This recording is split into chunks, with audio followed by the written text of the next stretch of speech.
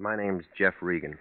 I get 10 a day in expenses from a detective bureau run by a guy named Anthony J. Lyon. They call me the Lion's Eye.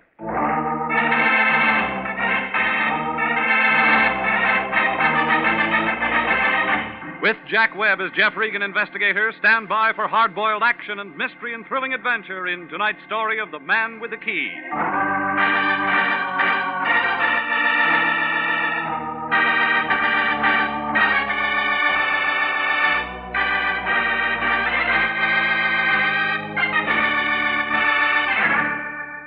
A block above Wilton on Hollywood Boulevard, there's a street they call Taft.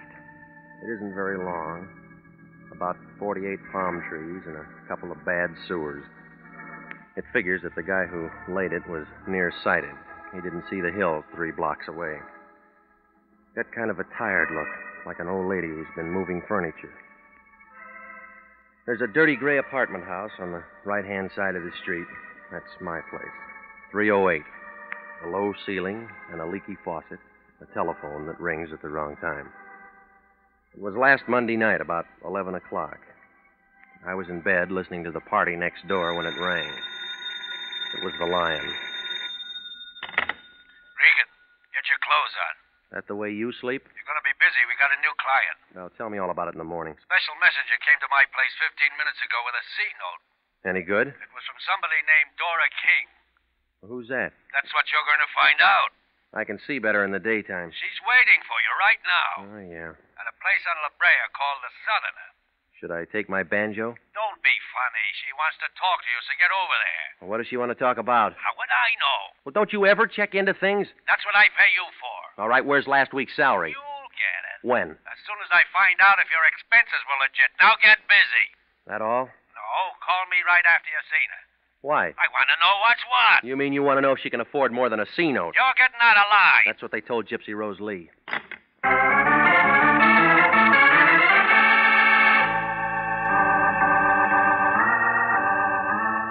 Well, I got over there about 11:30. Turned out to be a small place, long on the shadows and short on the whiskey. There was a bald-headed guy playing a piano in one corner. I guess he'd been inside for a long time, because he'd never been out for a music lesson. The bartender was the only other guy in the joint. His name couldn't have been Dora King. So I went to work on a straight shot and waited. 2 drinks later, a girl in a black dress walked in. She took in the piano player and the bartender and me. I won. She started toward me with a slow, easy kind of a walk, like a panther looking for breakfast. When she oozed onto the stool beside me, the bartender got damp all over. The air conditioning wasn't doing him any good. What'll it be, miss? Make it the same as his. Okay, bourbon and water.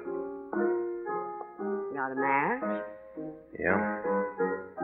Got a cigarette? Mm-hmm. Got a name? Maybe. I'll bet it's Regan. All right, you got that much. My name's Dora King.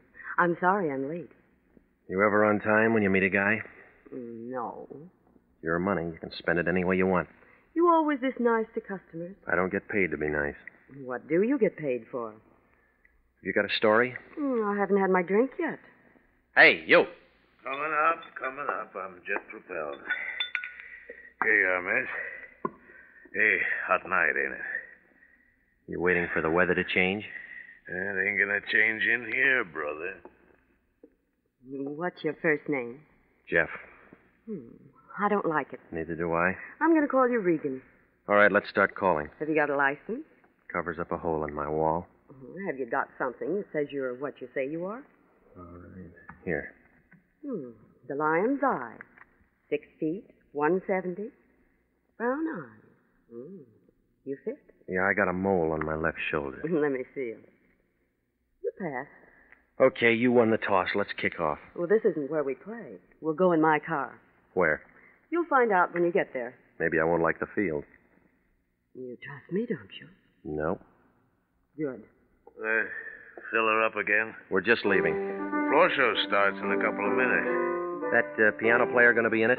Yeah, he's my brother. He's going to play something he wrote himself. Any good? Stinks. Maybe you better go.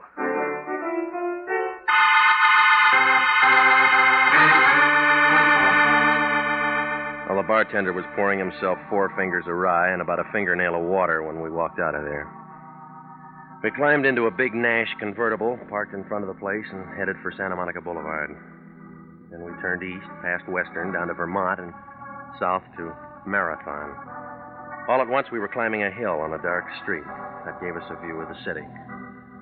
20 years ago, a real estate broker might have had something, but now it was just an old neighborhood with a sad look, like a toe dancer with a short leg.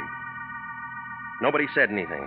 I was beginning to have a feeling that maybe she'd forgot her compass when she slowed the car down. She pointed to a 2-story house in the middle of the block, and I nodded. Then she shoved the car in second and spun around the corner and came to a stop. I got out and walked around to let her out. She didn't move. End of the line. Short fare. Time for you to go to work. What kind of work? The white place back there, 3936. You saw it? It came through. It's a boarding house. I already got a room. On the 2nd floor, number 10. Knocked twice. Prohibition's dead, lady. There's a man there. His name's Bender. Ben Bender. That'll wake him up. He's expecting you. You're quitting? My job's finished. You're the new help. Well, what do I do? He'll tell you. That all? One thing more. Come here. Yeah. Part of my fee? That's extra. I don't generally get tipped. Just for luck. You act like I'm going to need lots of it. You are. When do I see you again? You don't. Goodbye, gorgeous.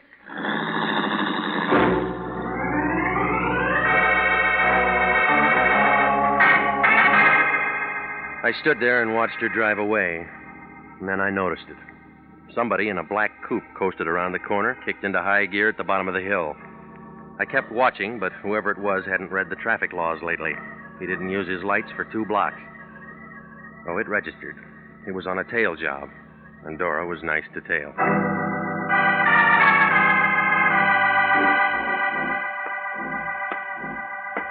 .3936 Marathon. Inside, it smelled like stale beer and rotting wood. Room number 10 was at the top of the stairs. The door was already open. A thin guy with a hungry look was sitting on the edge of the bed. He was all bones. He didn't get up when I came in. He just kind of looked at me, and his eyes were full of water. All of a sudden, he pulled a bandana out of his pocket and began coughing. You're sitting in a draft. All my life. You Regan? A girl with warm lips said I'd find you here. Thanks for coming. Sit down. Hey, just got back from a trip. Up north? Yeah. Sanitarium? State said I needed a cure. Did it take? What do you think? You're still coughing. The doctor said I could go. You can give me a going-away present. $10 and a suit of clothes. It's a bum rap. That's what they all say. Who I am? Ben Bender. Big Ben Bender. Does that mean anything to you, Pilgrim? Must have been before my time. Yeah?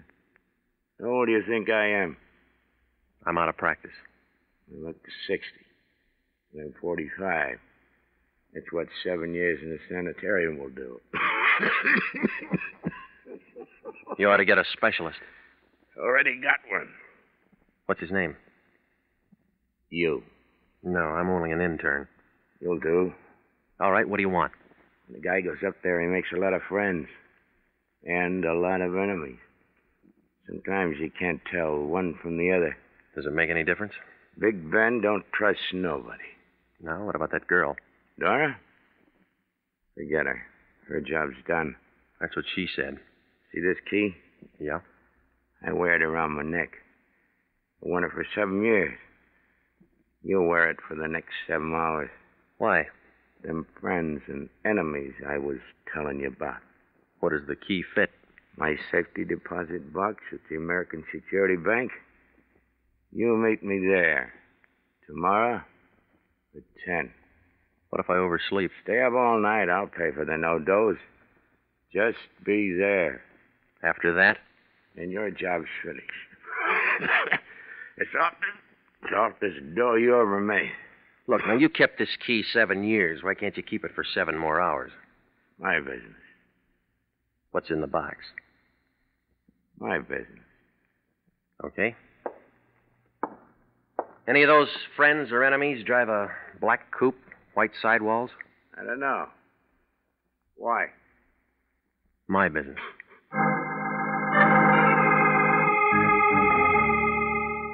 I left him sitting there. He looked as happy as a sword swallower with the hiccups. Well, I put the key in my coat pocket, but it felt hot, like a dynamite stick with a short fuse. If Big Ben had been holding it for so long, somebody else might want it. Maybe somebody who drove that black coupe. Well, I went out the back entrance, walked down an alley, and doubled over 5 blocks to Vermont. I stopped a cab, and I had him take me over to the Lyons place. It was 2:30 in the morning when he opened the front door. He was wrapped in a bathrobe big enough to keep all the silkworms working overtime.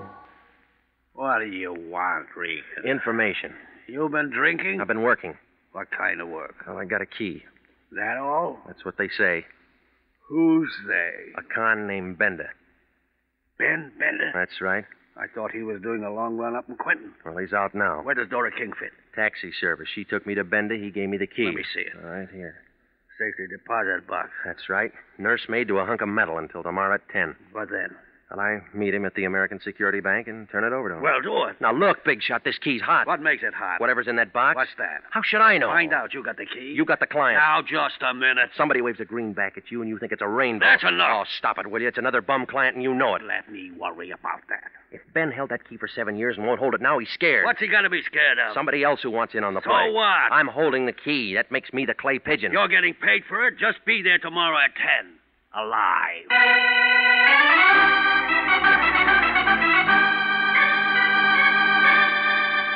Well, I left the Lion and went out to the street. Nobody was there.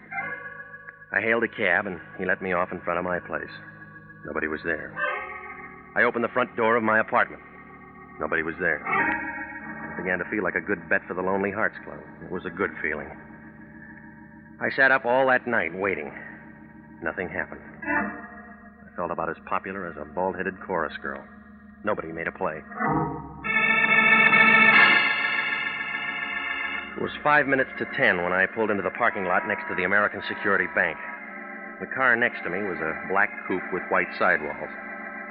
It could have been the same one that tailed us the night before. But then I figured there's a lot of cars in L.A. like that. But I leaned in and I looked at the registration. This one belonged to a guy named Al Spandy, who lived in Van Nuys. I wrote the address down and walked into the bank. The guard in a blue uniform waved me downstairs to the safety deposit boxes. It was 10, and still nothing happened. I began to feel kind of relieved, like a flagpole sitter when the wind died down. Big Ben hadn't showed yet. The only one there was a blonde sitting in a glass cage in front of the vaults. She looked at me, and I began to wonder what she did on her days off. Good morning. May I help you? Yeah, I want to see if the rent on my box has been paid. Here's the key. 60B. Just a minute, I'll take a look. 60B. 60B's all paid for. Well, I guess my partner must have taken care of it. This isn't a joint box. You're the only one who can get into it, Mr. Bender. Would you like to go in now? No, I'm waiting for somebody. We're all waiting for somebody. I'm waiting for a man. So am I. Been waiting long? Years. Here? Yes. Better places to wait. The ones with money keep coming here. My name's Claire. I'll remember that. Will you remember this? Granite 3408. I'll try it on my phone. When? As soon as I get a spare nickel. I'll give you one. Well, you'll run out of them that way. That's why I work in a bank. Kind of hard on the depositors. Your, friend's late, isn't he? I can wait. Maybe he forgot. You should have tied a string around his finger. No, lady. He already had one around his neck.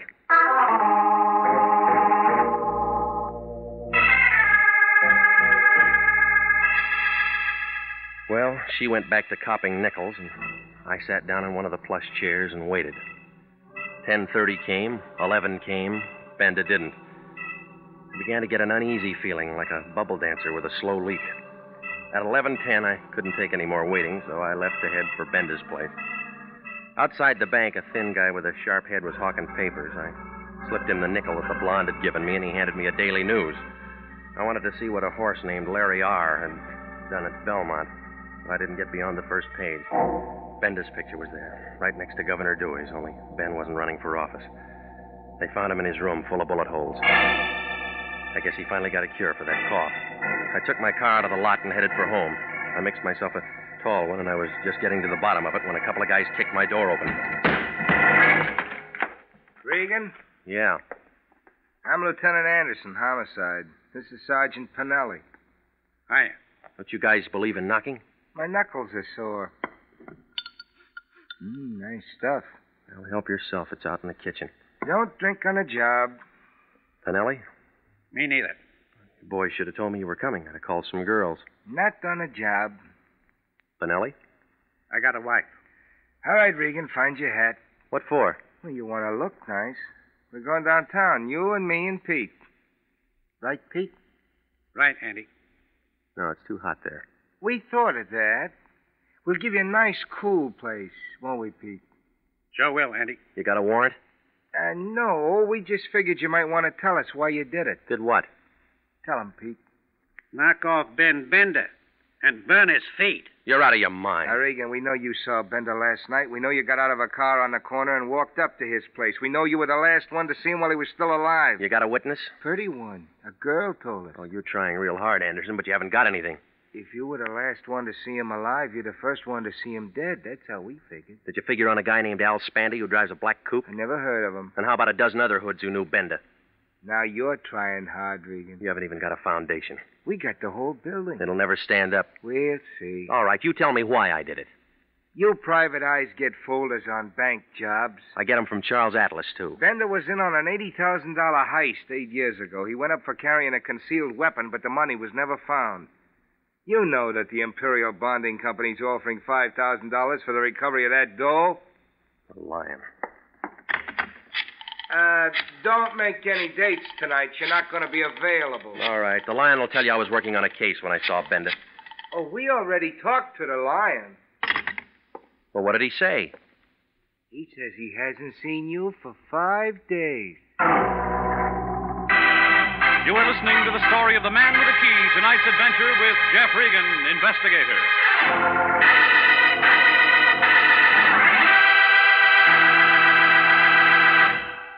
Commissions are still available in the Army Nurse Corps Reserve. If you were a graduate registered nurse between the ages of 21 and 45, you may be eligible for a commission in the Army Nurse Corps section of the Regular Officers Reserve. These commissions are still available, and those who meet the high standards and qualify may elect active or inactive status. Those who request inactive status will continue with their civilian nursing duties but stand ready to serve in time of emergency. Nurses who elect active duty become commissioned officers in the regular Army. If you believe you qualify for a commission in the Army Nurse Corps Reserve, apply to the Adjutant General, Washington, D.C. And now back to the story of the man with the key and Jeff Regan, Investigator.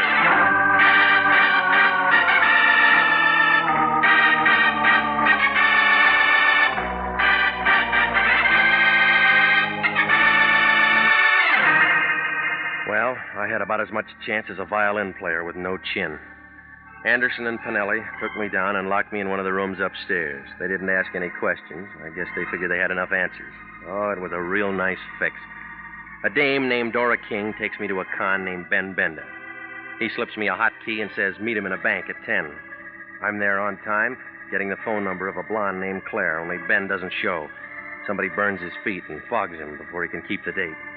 And then there's that black coupe registered to a question mark named Al Spandy. And then the lion deals one from the bottom. Oh, it was a screwy picture, and I was right in the middle of the frame. Well, I spent the next 4 hours taking in some free entertainment from the drunk in the next cell.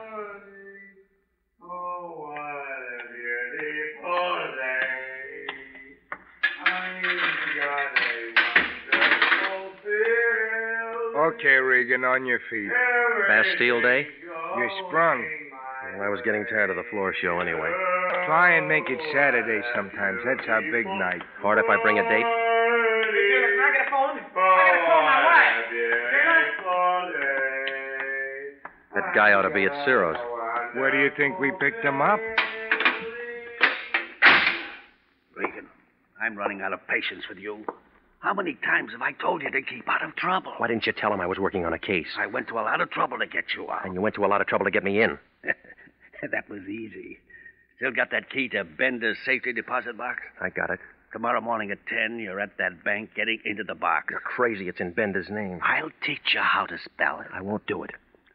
Homicide might like to know you got that key. Now, you listen to me and we'll both make dough. Where I'd be, I couldn't spend it. If the $80,000 from the bank job Bender pulled happens to be in that box, like I think it is, Imperial Bonding owes us $5,000 reward. I don't like it. You owe it to the company. Now, listen, you. Bender was knocked off for this key. Whoever wants it might make another try. Nobody knows you got it. Well, I'll give it to you, and nobody will know you got it. Regan, I'm giving you a chance to straighten yourself out. That's right. What do you mean? I feel stiff already.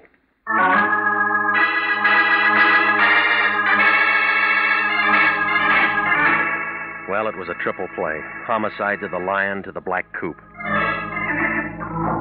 I went home to wash off some of the jailhouse Lysol. When I walked in the front door, I had company. A gray flannel suit with a yellow tie was sitting on the edge of my bed. Both hands were full. The whiskey was mine. The gun was his. When he saw me, he set down the bottle and walked over and put the gun right against my neck. It felt cold, and I got kind of nervous, like a hula dancer in a forest fire. Hiya, Regan. Been waiting for you. You like my liquor? I'm a rye drinker myself. Well, bring your own next time. That ain't being sociable. You weren't invited. How could I have been? You don't even know me. You're Al Spandy. You drive a black coupe. What'd I have for breakfast? Egg, and it's all over your tie. You look hot, Regan. You have to hold that gun there. Right there. Same one you used on Bender? The same. All right, now gimme, Regan. I told you, I don't have any rye. Where's the key? I don't use one. My door's always open. I'm talking about that key you got from Bender. I don't have it. You hear any music?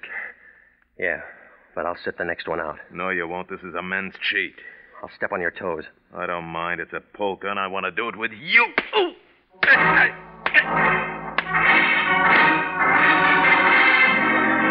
Oh, it was a long dance, but Spandy didn't get tired. I knew I wasn't going to last the evening out. And then I saw Dora King standing in the doorway back to Spandy. She was taking everything in like a Hoover vacuum cleaner on a dirty rug. She had a .25 in her hand, and she knew how to use it.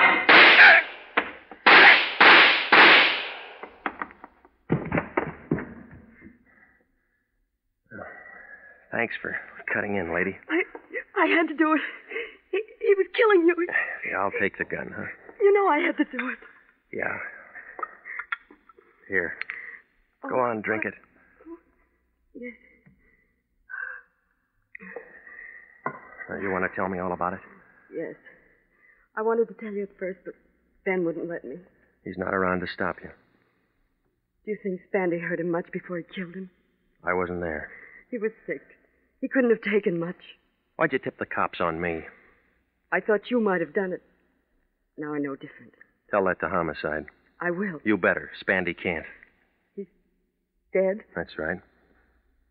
You still don't trust me. No, I don't. I couldn't help myself once the gun went off. Big Ben was my father. Yeah? He didn't want anyone to know. All he wanted was to give me a break. Why'd he hire me? He was afraid. Yeah, that's what he said. Regan, Yeah? may I have the key? I haven't got it. You can get it. Maybe. You know what's in that box? I think so. Or why don't I turn it over to the police? That's my job. Like I told you. I'm Big Ben's daughter. Yeah, lady. You convinced Spandy.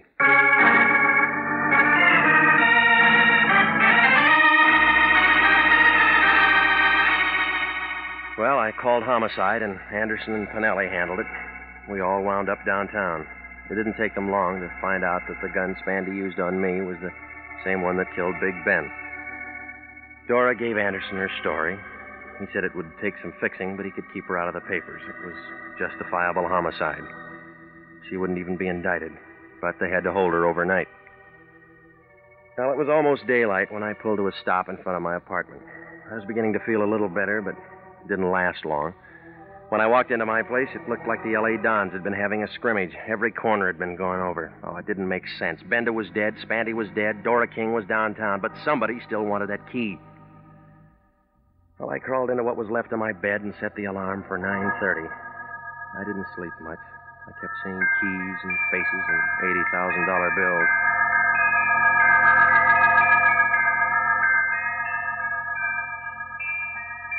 $10 the next morning, Granite 3408 was still sitting behind the same desk near the same safety deposit vault. She gave me the same look. I waited for you to call last night. I spent the nickel. On a doctor?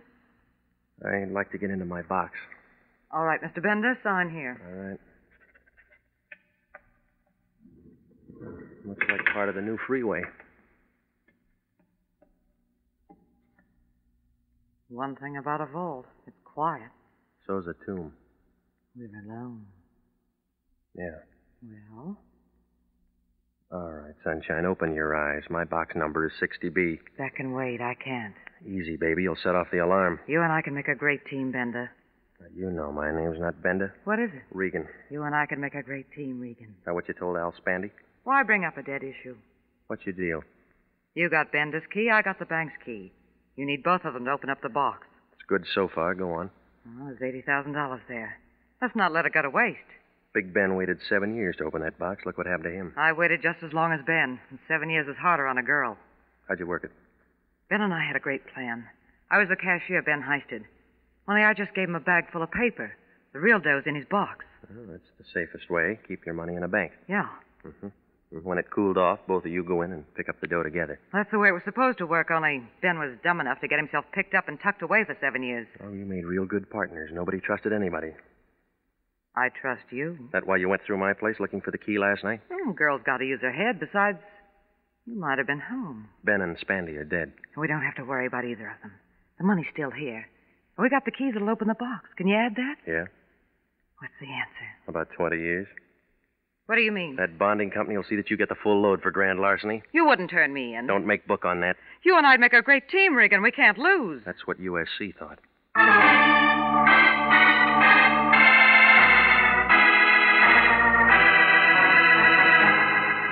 Well, I called Anderson and Finelli, and they came out and picked her up.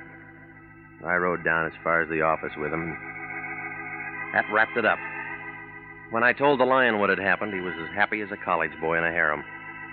He got on the phone right away and called up Imperial Bonding, told him to make out that reward check for 5 G's to Anthony J. Lyon. But he was real good about it. He took me for a ride in his new Nash convertible. Well, I guess he deserved it. He was really the patsy that had done all the heavy work ever since he bailed me out of jail. 'Cause that's when I slipped Bender's key in his pocket.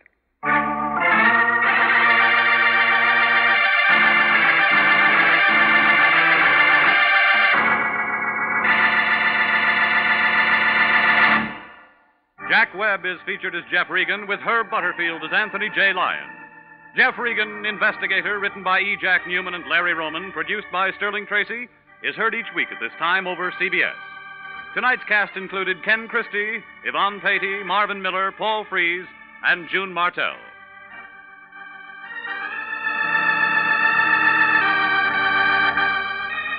If you are a graduate registered nurse, please listen carefully to this important message. 29,000 nurses are needed to join the new Army Nurse Corps Officers Reserve. All nurses who receive reserve commissions will benefit from the opportunity for specialized training offered to them by the Army. Inactive reserve status will not interfere with the nurse's civilian life, but the educational opportunities offered her by the Army Medical Department will be of great advantage.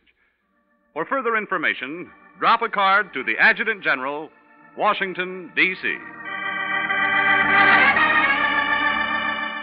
Original music for this program is by Dick Arant. Bob Stevenson speaking. This is CBS, the Columbia Broadcasting System.